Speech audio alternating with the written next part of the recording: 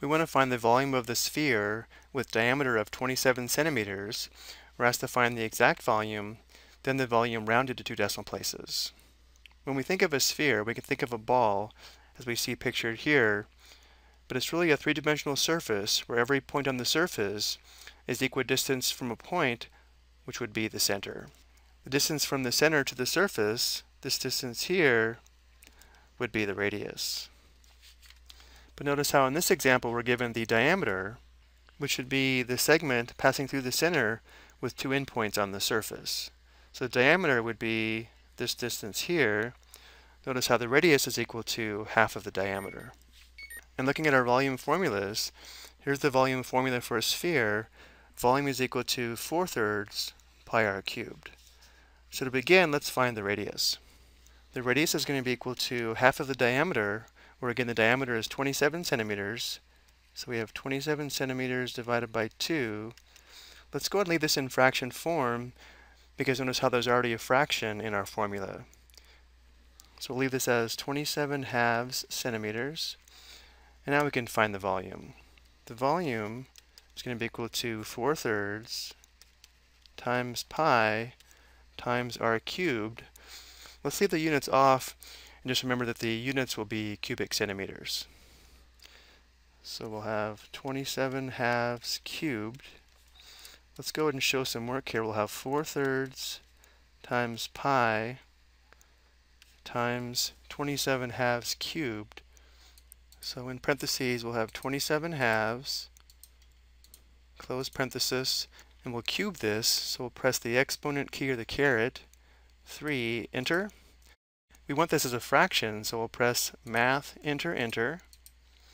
So we have 19,683 divided by 8.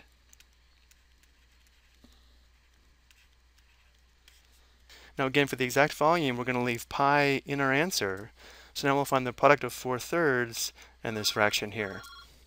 So we'll have in parentheses 4 divided by 3 times 19,683 divided by 8, close parenthesis, enter. Again, we don't want to have this as a decimal. It's not good form to have a decimal times pi. So we'll convert this back to a fraction by pressing math, enter, enter. And we have 6,561 divided by 2, but we can't forget about the factor of pi.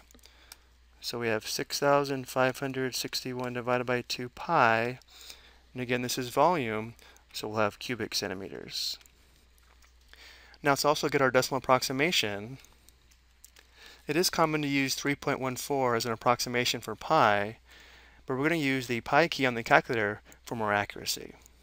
So again we have our fraction 6,561 divided by 2 in parentheses, and then times pi.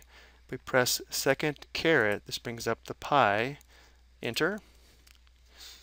Now if we round this to 2 decimal places, notice how the third decimal place is a 4, so we round down. So this will be approximately 10,305.99 cubic centimeters.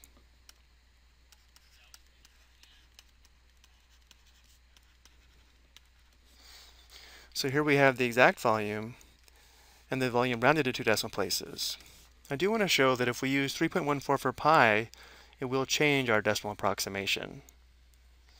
The reason for this is that when we use the pi key, we're using a much more accurate approximation of pi than 3.14. If we enter 6,561 divided by 2 times 3.14, notice how it would change our approximation by over 5 cubic centimeters. So this answer is going to be much more accurate, so if you do have a pi key, you should use it. I do want to mention one more quick thing. If we're not sure about the units of our answer, we can always leave the units in the formula to determine the units. Notice if we set this up as the volume equals 4/3 times pi times r cubed, if we wrote r as 27/2 centimeters cubed, of course the product of 4/3 and 27/2 cubed would still be this fraction here. Then we have our factor of pi. Notice how we can see why the units are cubic centimeters. we have centimeters raised to the third power.